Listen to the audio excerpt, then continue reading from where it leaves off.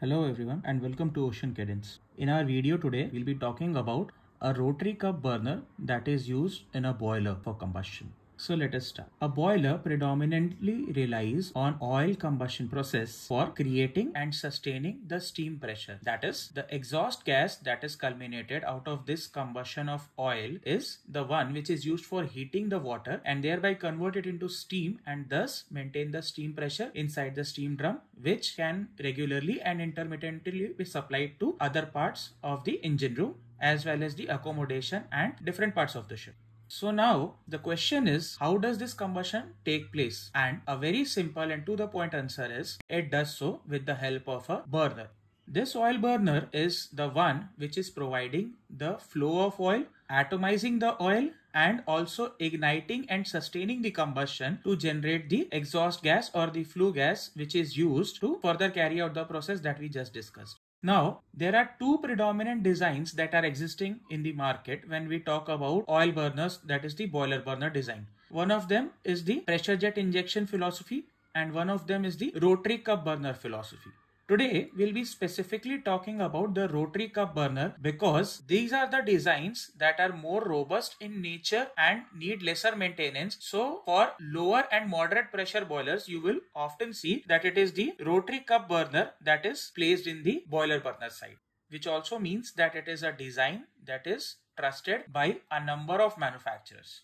Now, to understand the basic functioning of a rotary cup burner, we need to understand what is important here for the combustion of the oil to be achieved. So first of all, like in any other machinery, let's say for example a prime mover, what we try to achieve is that we try to first break down the flow of oil in a way that the penetration of the oil into the combustion space is good enough, which means that the oil flow is broken down at a level which is granular and thus droplets of the oil that are ready for combustion are so fine that a healthy combustion can be carried out. That is the philosophy that is carried out in a boiler burner as well. So the rotary burner achieves this penetration and preparation of combustion by a philosophy which is the philosophy of centrifugal penetration, which utilizes two things. One is the centrifugal force and other is the angular velocity. So with the help of my motor, I would rotate the central shaft of the boiler burner and in turn, when the oil flows through the central pipe, which can be a drilled passage in integral tube, this oil when moves along tangentially and reaches to the tip of the burner would be thrown out in a projectile manner angularly. That is why I say that the oil would gather a certain amount of centrifugal force and thus this force would be visible in the form of the distant penetration that is achieved. And the velocity would try to break it down into finer droplets. Now, once the oil has reached up to the central part and dispersed and is now ready for combustion, how do we achieve the combustion part? So now, over here in the top region, we would be having a diesel oil burner or let's say a igniter burner. In order to keep the explanation clear and precise, we are not showing that burner over here, but there would be a separate diesel oil burner or an igniter burner which would be angularly arranged in a manner that once initial ignition takes place in the igniter burner, the flame of it is used to further propagate the flame into the combustion area where the oil penetration is already taking place and thus be carried over and ignite the oil of the rotary cup or the main burner inside our combustion space. Two things are of high importance over here. In order to achieve combustion, it is important for us to have the perfect mixture of oil and air. It is because it is the air that helps us to initially carry out the process of combustion and then later on helps us to sustain the combustion. That is why over here in the construction, we can see that we have two air stream flows, the primary air and the secondary air. Both of these streams are supplied by a central forced draft fan. And once the air enters this passage, it will get divided into two streams. The primary air is the one which helps in carrying out the atomization, which is basically the process of dissipation or the further breakdown of the oil and thus mix with it and churn it in a proper healthy mixture with a good air fuel ratio for the initial combustion to take place. And the secondary air would be available for this mixture a little while after the combustion to sustain the combustion further and not let it die down very early.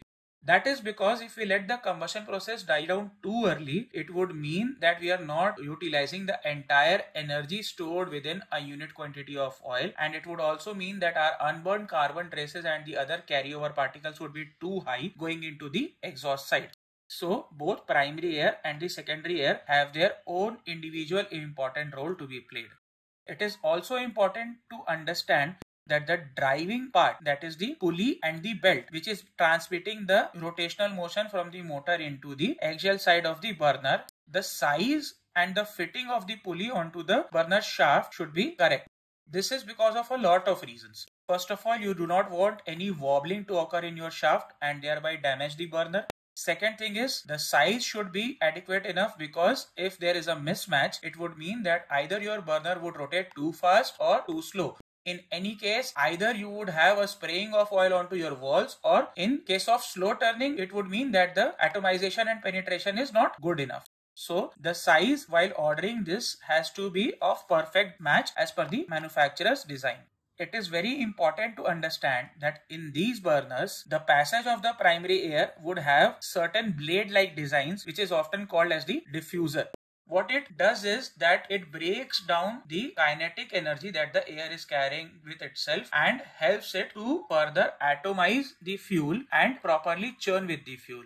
But it would also essentially mean that over the period of time when the oil flows through this path, there is a high possibility that if you are running your burner continuously on, let's say, VLSFO grade, or if the heating temperature is not maintained good enough, the passages might get blocked. That means you might have a back pressure buildup in this area, or it can also be a situation where the primary air and the secondary air penetration is not good enough. So, periodic inspection of the rotary cup burner would include checking of these passages and making sure they are maintained in a neat and clean state to achieve proper atomization and good quality of combustion. A main advantage that rotary burner carries is that in comparison to pressure jet type burners, there is no need to match any nozzle size over here. That means it is not difficult to clean these burners even without paying precise attention. But on the contrary, it carries out a risk that if in case of improper maintenance, the diffuser blades, or let's say the rotary cup passage, gets damaged, it can lead to accumulation of oil in the combustion area and lead to a blowback. So there are pros and cons of every design, and it would entirely come down to the fact as to how we are paying attention to the smallest of details. You also need to be very sure that the temperature that we are maintaining for the oil for the particular grade that we are using at that point of time is set at the proper value and the heater is functioning correctly. So in most of the burners, there would be a local gauge just before the inlet of the oil into the burner side, and from there you can check the temperature of the oil in actual physical condition just before it reaches inside the burner. And that is what the most important part is, because sometimes in cold conditions there might be a chance that by the time your oil reaches from your heater, which in some designs is a little far away from the boiler, it can lose certain amount of heat in the passage and get cooled down. So the temperature of the oil at the very entrance of the burner needs to be correctly maintained. I hope that this clear and elaborate explanation about a rotary cup burner design helps you in understanding the different parts and the nature of the rotary burner. Please do make sure to share our videos with your colleagues and subscribe to our channel and help us grow together. Thank you.